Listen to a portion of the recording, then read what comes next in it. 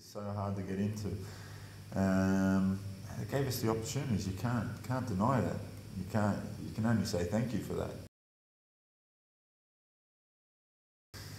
If it wasn't Perugia, where do you go? You probably don't come to Italy. So when I had the chance to come to Perugia, I said, Serie A. Yeah, I didn't even know where Perugia was. I didn't know how big the club was. I come here for one day to have a look. Setup was decent.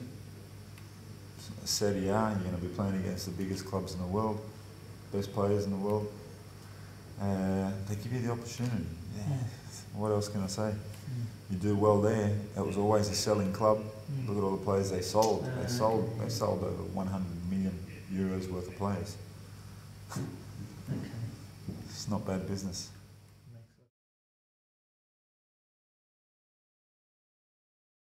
Or his club that he's linked to.